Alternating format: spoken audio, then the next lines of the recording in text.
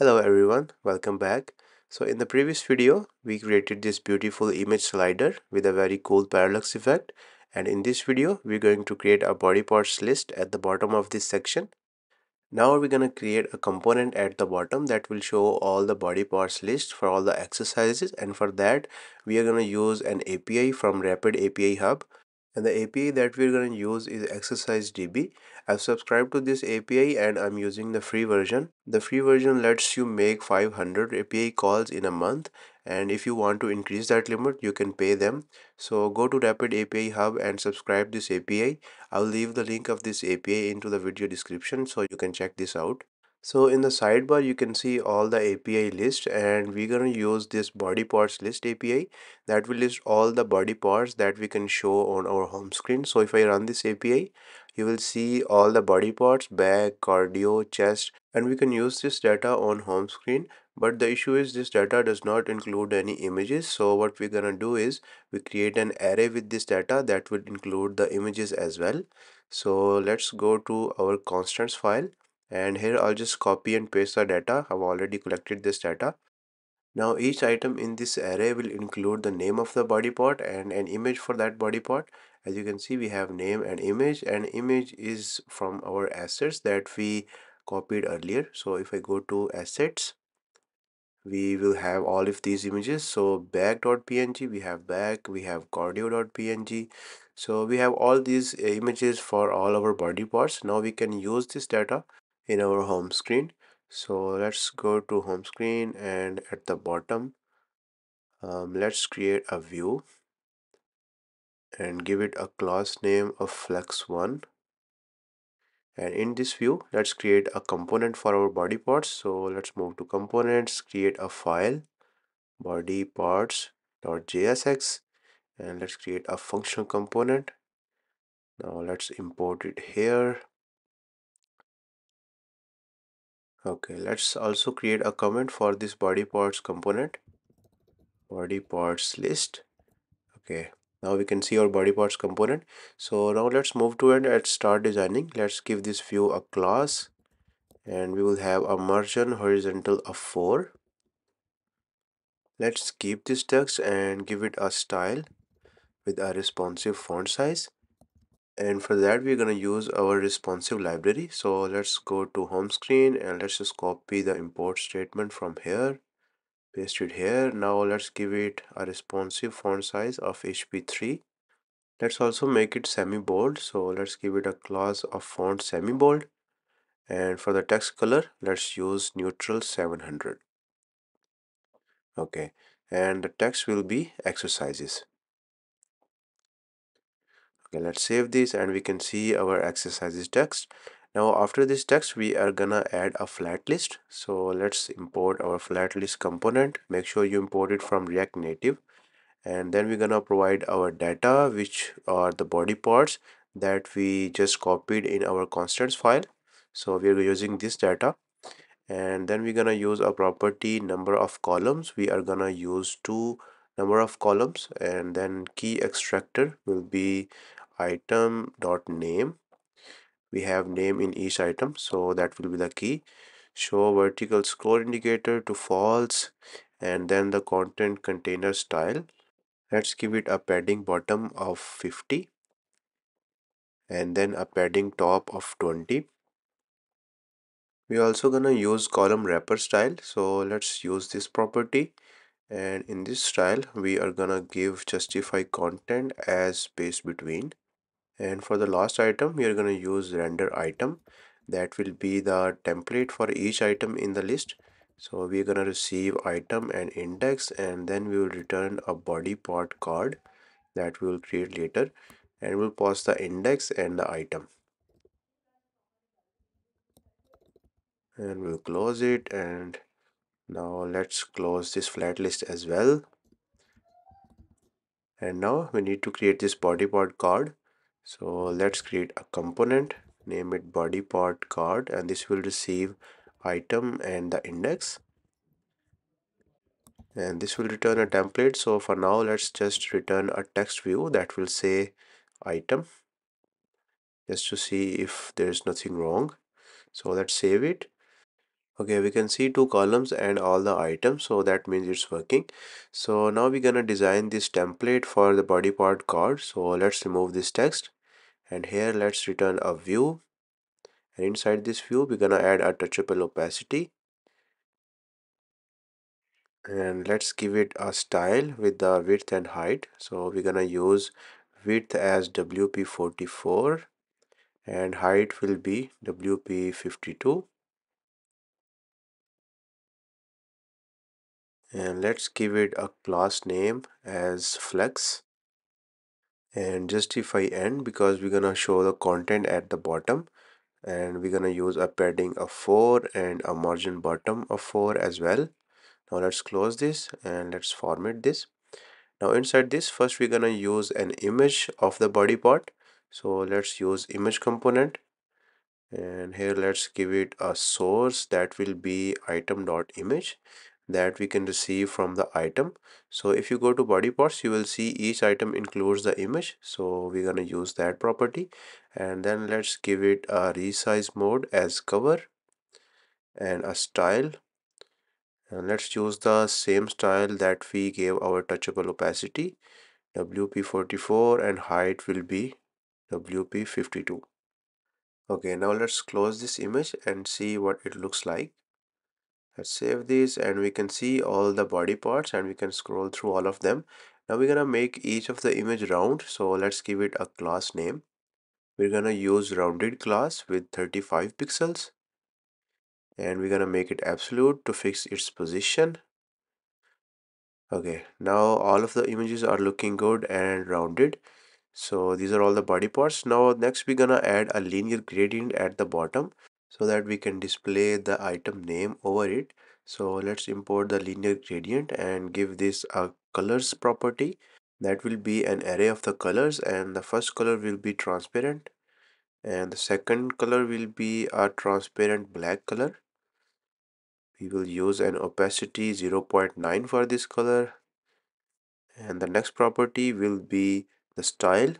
So we are going to use same width that we gave our image, so let's just copy this, and for the height let's use HP15. And now we're gonna define our starting and ending point for our gradient. So just put these x and y values and you will have a top to bottom gradient. So for the ending point, x 0.5 and y will be 1. Okay, now let's close it and save it. We also gonna add class name to make it absolute. So let's give it an absolute class bottom 0 and a rounded class of 35 pixels from the bottom. Let's save it. Okay, we need to make it HP15, not WP, and we still can't see it. I think the issue is here. We need a parenthesis. Okay, we can see it. So this was a typo, and we can see the linear gradient at the bottom of each card. Now next we're gonna add a text component to display the body part name over this gradient. So let's add item.name here. And because the text is black, that's why we can't see it. So let's give it a style, and we will use a responsive font size of HP 2.3. Now let's make it white, so let's give it a class name of text white, and let's save it. Now we can see the text. Now we want to make the font semi bold, and we want to make it centered, text center, and we want to increase the spacing between the letters, so we'll use tracking white class. Okay, so this is finished and all of our components are looking good. Now the next thing we're gonna do is when we click on each card, it should move to an exercises screen, and there it should display a list of all the exercises. So for that, let's create a new screen. Let's go to app folder and create a new file, exercises.jsx. Let's create a functional component inside this. Let's rename it and save it. Now let's move to body parts component, and when we click on this button it should move to the next screen. So let's create a router using our use router hook from Expo router, and we're gonna pass this to body part card and receive it here. Now on the touchable opacity we're gonna define an onPress method that will push our route to move to next screen, but we also gonna pass the data as well. So for that we need to push an object with path name as the route name. That will be slash exercises that we just created, and our data will be in params property, and data will be the item. Okay, so when I save it and click on any card, we move to a new screen and we can see exercises there, but I want to open it as a full screen model, not from the side. So the way we can do that is go to our layout file, and in here we're gonna define a stack screen. So let's remove it and open this tag, and inside this we're gonna define stack.screen, and we're gonna name it as the route name exercises, and we're gonna provide some options with presentation as full screen model. And let's close it and save it. Now when I click on any card, it will open as a full screen model from the bottom. Okay, it's working. Okay, so we have this error for a very long time at the bottom. View props will be removed from the React Native, blah blah blah. So I think this is from a React Native Snap carousel that we used for the image slider. So let's copy this error and see if we have any answer on the Google. So let's copy this error from here. View props will be removed from React Native. So let's just copy this and move to our browser and see if we have a solution for this. So let's go to Stack Overflow and scroll down. So we have a solution. First we need to install this deprecated React Native prop types. Let me zoom in. So let's just copy this command and install this component. Move to our app, open the console and paste it here. Okay, this is installing. And next we're gonna move to node modules, React Native and index.js file. And we're gonna make some changes here. So let's move to our app and open our node modules folder. And let's scroll all the way down until we see React Native. So here's React Native and we're gonna open index.js file. And here let's just scroll down to see if we have a console for this error. Actually, let's just search this error, view prop types. And this is the console.error that's causing this issue, and we have a bunch of them. So let's just comment all of them because it's not going to affect the working of our snap carousel. It will just stop showing this annoying error. So let's comment all of them. I think this is it. So let's just save it and let's see what else we need to do. I knew we need to comment these lines because I've already fixed this error while developing this app for you guys. And you can check this full answer by searching for this error. Now let's move to our app and let's close this file. We don't have anything else to change. So let's close this file, and now we need to stop our server and start again. Let's also close this terminal and write npm run ios, and this will start our app, and hopefully we don't have this error now. Let's close the app and press I here.